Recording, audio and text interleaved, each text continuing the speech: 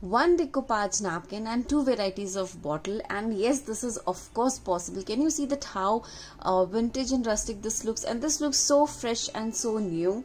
So yes, I have done this video. This white bottle is already live on my channel. The tutorial is there, you can check it out. And today we are going to make this one. Welcome back to my channel, friends. This side Sonia here, and I'm so excited that I forgot to say welcome back, because I just want to start this video as soon as possible. So yes, of course, in this video we are going to make something really interesting, and I am going to share my experience of my failures too in creating this particular project. So let's get started.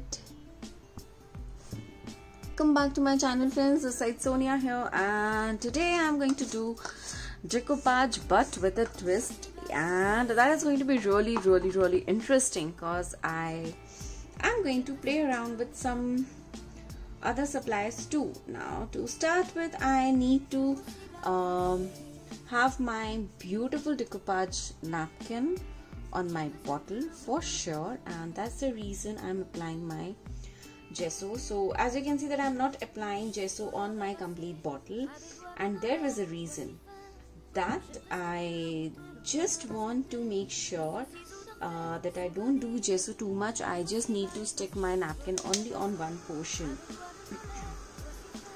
Now I'm using my heat gun to speed up the drying process, and yes, I will be doing good 2 coats of gesso to this. So I'm done with 1 coat, and very quickly on the top of it I'm having my 2nd coat of gesso, and you can already see the difference. Like, this is more darker, this is so light, and that's the reason I always say that having a white base is always a very good idea, but it depends on kind of look and feel you want to have. Now let me clean up my brush. I just think that I should do some more gesso here. Yeah, so I'm done with my gesso work now, and this is like, I have planned to make it a really quick video. Of course, I'm going to do some really interesting detailing to this bottle. You must have already seen the picture by now, but I don't have any idea that how is it going to look. At times I feel that this is so interesting that when I'm making this, I have no idea, but when you watch it, you have the complete idea that how the final product is going to look. And I think that is something which is really interesting. Okay, now my gesso has dried out really well. You can see that it is not coming to my hands at all. So that's the best part of using your heat gun. Now I have already taken up a piece of my napkin which I want to use. Yes, I have done so many videos with this pattern napkin. I think I've already used 3-4 napkins. So in each napkin you get 4 figures, but I have used good 2-3 napkins by now, and I absolutely love this one. And I just feel that this is so generic. This is so, even if it has a girl in the pink, the typical pink shade, but I personally feel that it has so much of beauty that you can use this n number of times. Now let me dry up my paint brush which I had used for gesso. So nowadays I have started doing it this way, that if I'm using one brush, I try to use that 1 or maximum 2 brush for one project. Earlier I was like using at least 5-6 brushes at times, so I'm just trying to avoid that now. So here is my DIY decoupage glue. If you want, you can use any of the matte or glossy glue for sticking up your decoupage napkin. Now very quickly I'm applying my glue on my gesso surface, and now I'll start sticking this one. So I'll start from one corner, and you have to be a little careful if you have used your heat gun, because it tends to make your bottle a little warmer. So just be a little careful. It is not going to burn you, but be a little careful there. Okay, I just did a mistake. I should have first completed the sticking work on the top and then move to the other sides, but that's okay. I think I can manage that much now. And now I'll start sticking this. Now very quickly I'm just going to brush it up with the same brush, and yeah, I think this looks quite good. Let me close up this jar. Let me wash my brush, and now I am going to use my heat gun. So heat gun is one of like my must-have tools when I am doing my decoupage or my mixed media projects. I absolutely love this. Now as I'm using my heat gun, I'm just also trying to make sure that wherever I see the wrinkles or bubbles, I'm just pressing my napkin. So once my napkin has dried out 70-80%, I'll just press it well so that you cannot see any wrinkles or bubbles out there. Okay, this looks beautiful. Actually, this looks so amazing.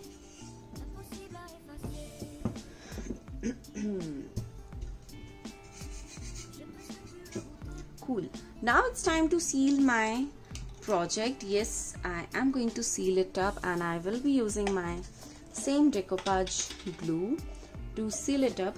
So here I will be just using it on my design of the napkin. I'm not going to do the complete coverage on like other sides also. I'll just cover my design from the napkin.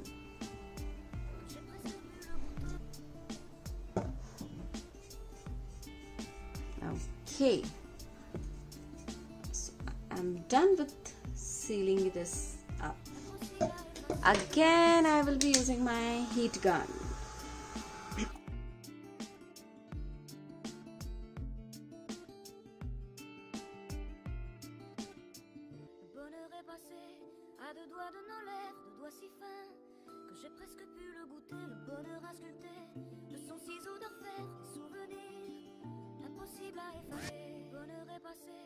À deux doigts de nos lèvres, de doigts si fins que j'ai presque pu le goûter, le bonheur à sculpter de son ciseau d'orfèvre, des souvenirs impossibles à effacer.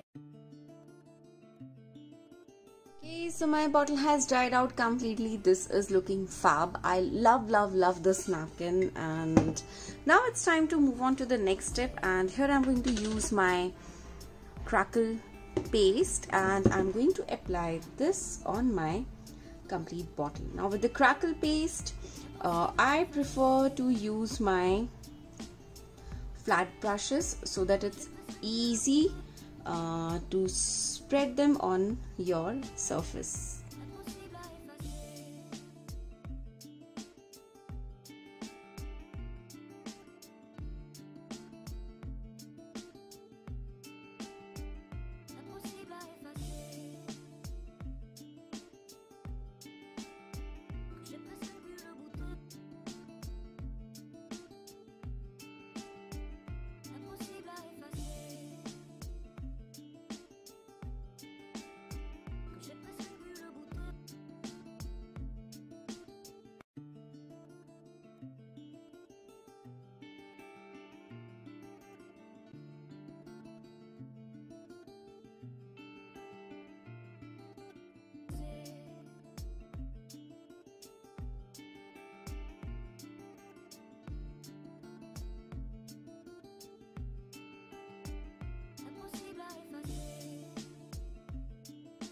Okay, so I am done with my crackle medium. Now I will be using my heat gun to speed up the drying process of this.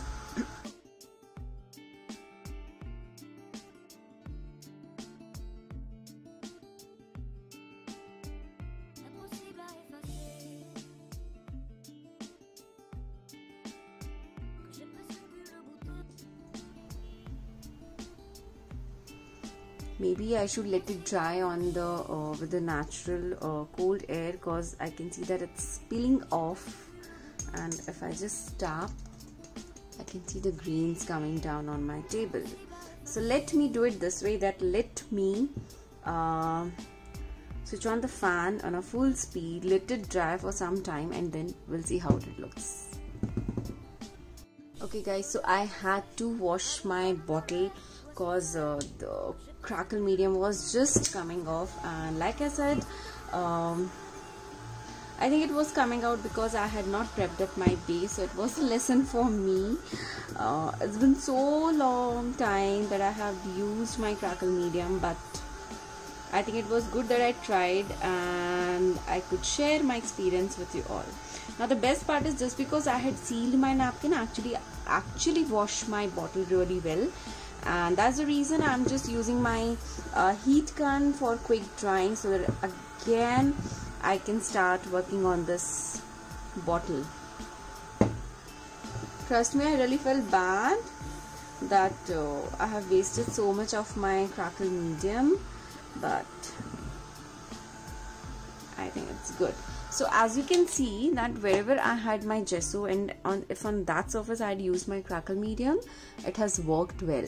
So yes, that is the reason I am going to use my gesso to prep up my base completely. So yeah, my bottle has dried out well now, and now let's move on to the next step, and that is using our gesso.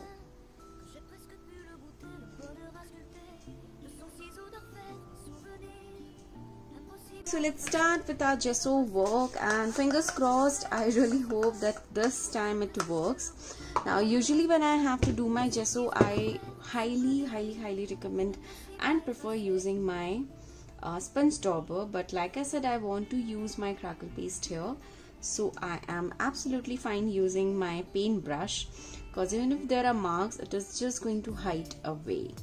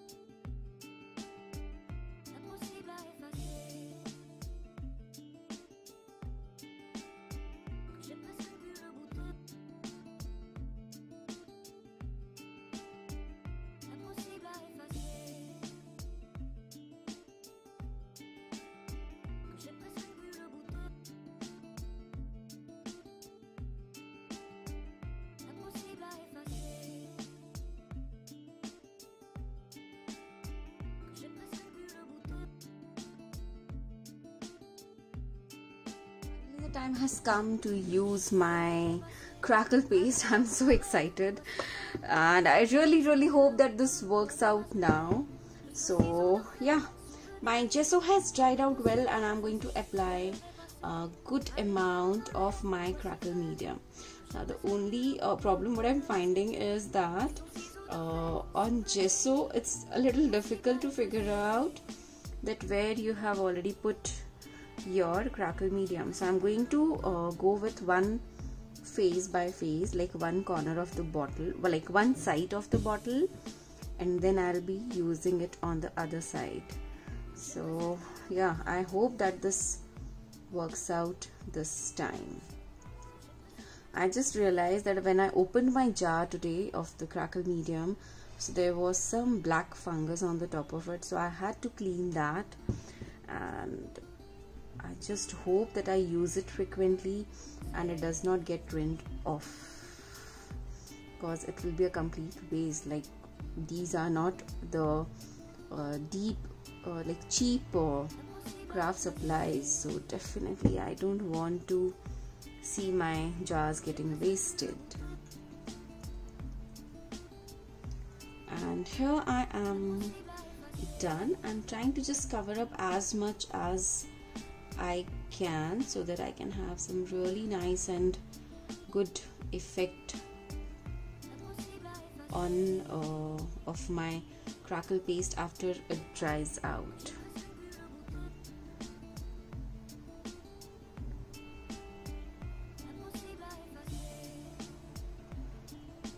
Okay, so here I am done. Yeah, it is done. Now I need to leave this to dry for a good amount of time, and then we will be back. I really hope that this works out. Okay, so my crackle medium has dried out. This is looking absolutely gorgeous. Can you see the cracks here? And it looks amazing, amazing, amazing. So yes, a lesson learned that we should prep up our base before start using our crackle mediums. That is really going to help. Now here I have taken a green color chalk paint, and I thought of using a nice green color shade to it. So I am going to add a good amount of water because I want a very pastel shade of green color. Now I will start from the top and I will start coloring my bottle. Now I have to be really careful because I don't want to rub my brush too much on my crackle paste, and I just want to make sure that my paste is highlighted. So can you see that how beautiful this looks? This looks amazing. Now I have added water to my paint. If you want, you can use your paints directly. It's just that I wanted that lighter effect on my bottle.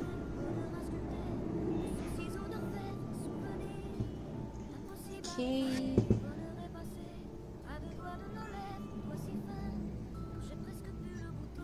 Now see, just because we had given a coat of decoupage glue on our decoupage napkin, it has made it easier for me to clean up any excessive color on my napkin.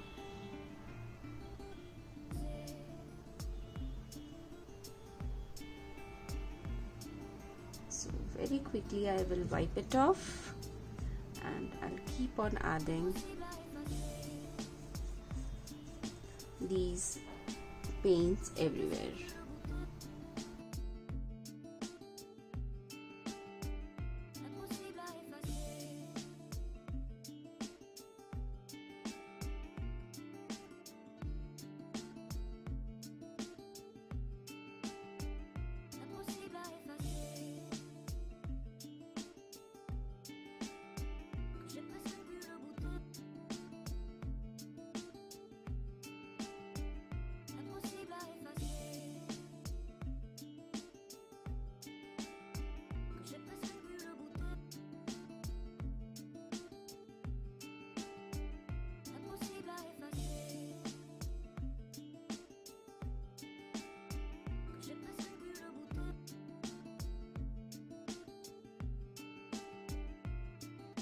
So my chalk paint has also dried out well, and you can see that how beautiful my crackle effect looks on my bottle. And now I'm going to use my glazing paste, and I'm going to use this on my bottle. Now for the glazing paste, I'll just dab some on my fingers, and I'm going to rub it on the cracks here and there, not on my complete bottle.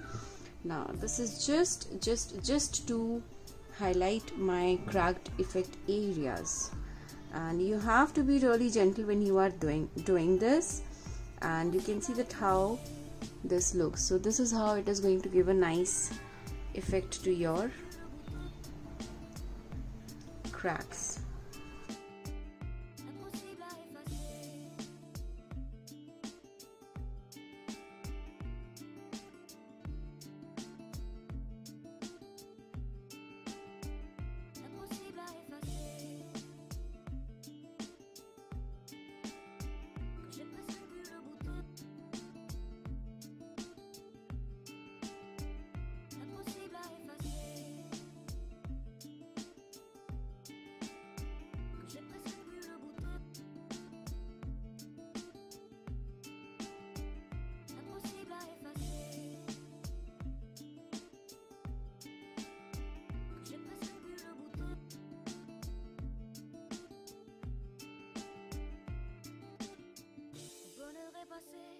à deux doigts de nos lèvres, de doigts si fins que j'ai presque pu le goûter, le bonheur à sculpter de son ciseau d'orfèvre, des souvenirs impossibles à effacer.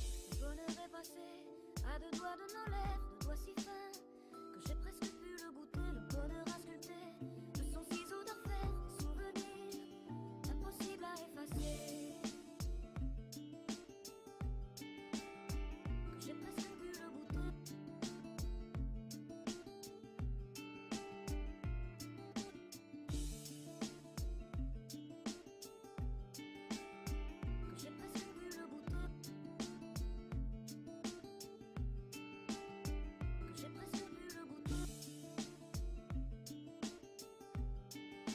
So my glazing effect is done. This is looking beautiful. You can see that how this green color and my gold glaze is looking amazing. This is such a nice rustic look which you can give to your bottles. And now I am going to first seal this one with one layer of varnish.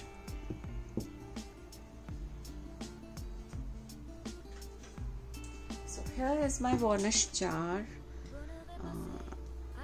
This is my paintbrush, and I want to do this very quickly is the reason that the glaze takes a little time to dry out, and if I am using my varnish on this, it will blend a bit, which I want to see. I want to look it a bit more natural and rustic, so that's the reason I'm hurrying up a little bit so that if my glaze is wet, it will smudge a bit and give a nice look. And I'm repeating the same on my napkin, and now you can see that it has just got a coat of color and it looks so beautiful. So you can just imagine that with one napkin, like I said, I have done so many varieties of work, and that's the reason I absolutely love having these kind of generic napkins which give you so much of scope of work. And this looks so beautiful, this looks so graceful and so rustic, and I absolutely love this one. Now I'm going to let this dry so that we can move on to the next step. Okay, so my varnish, like I have already run my heat gun on this, so but it will take some time to dry out because it has a layer of gesso. It has, oh, my nail paint is matching. Yeah, so it has a layer of gesso, it has a layer of crackle paste, then of course in this area it has 2 coats of gesso, then decoupage napkin, Mod Podge, and so many things. So it will take time to dry out. Till then I just thought that why not I should start taking the bottle cover. So I have not painted it at all. The only reason is I wanted to try out my twine on this one. So that's the reason I was like, I had not started doing my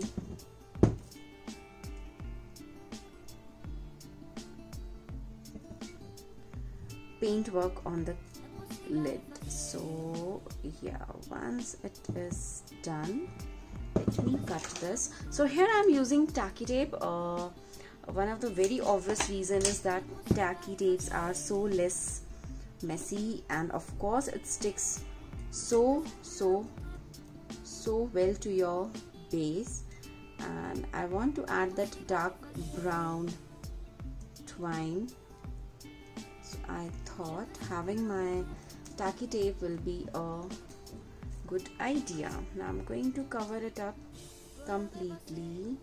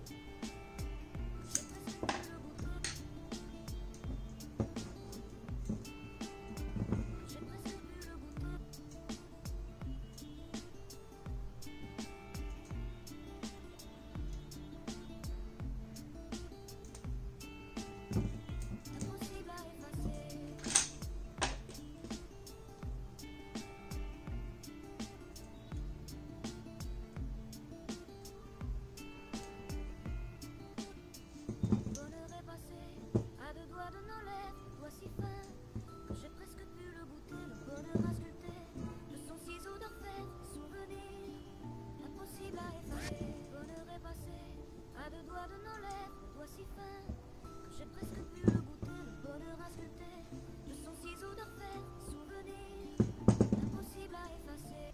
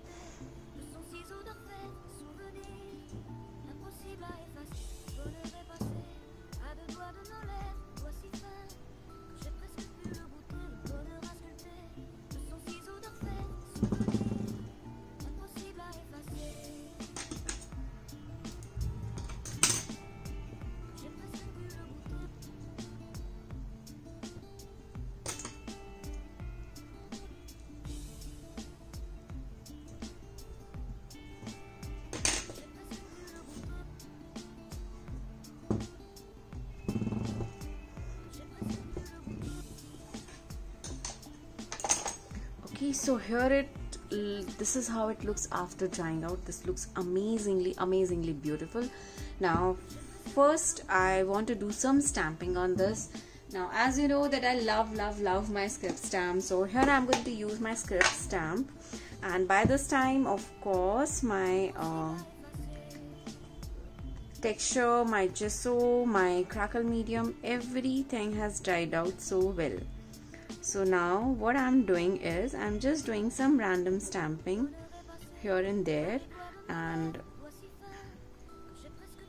this is just to make sure that it looks good and it should not look incomplete. Like if you see this part and if you this part, like there's a huge difference. When you do the stamping, it covers up so much of your space. It gives a complete new look to your project. So I'm doing my script stamping. If you want, you can try out other designs also. I'm sharing the links down below for the stamps and these ink pads also. Now let me do some more stamping, something on the edges also, just to make sure that they get highlighted.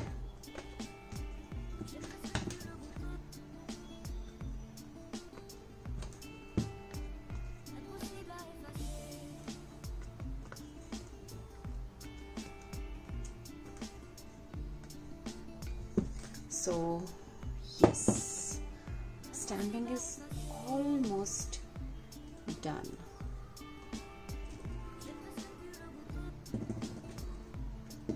Yeah. Yes. Okay, so here I'm done with my stamping and my bottle is looking absolutely gorgeous. Like I have done so many of my bottle arts, but this one is really beautiful.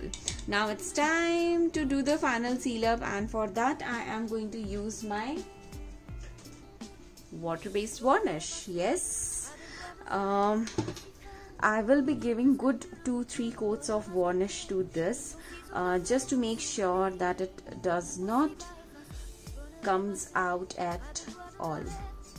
So by this time my 1 coat of varnish has already done. I've done stamping on the top of it.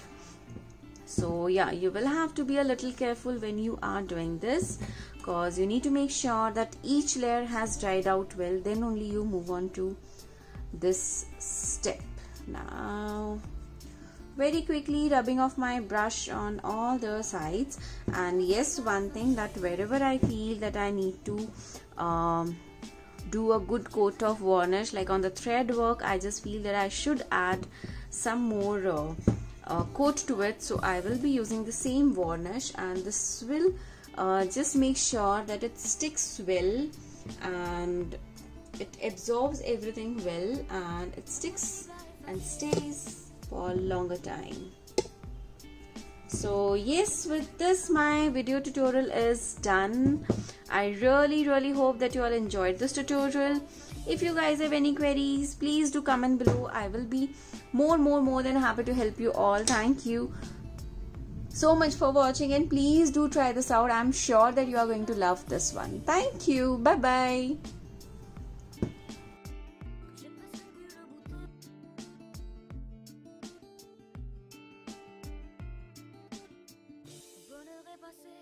À 2 doigts de nos lèvres, 2 doigts si fins que j'ai presque pu le goûter, le bonheur à sculpter de son ciseau d'orfèvre, des souvenirs impossibles à effacer. Le bonheur est passé à 2 doigts de nos lèvres, 2 doigts si fins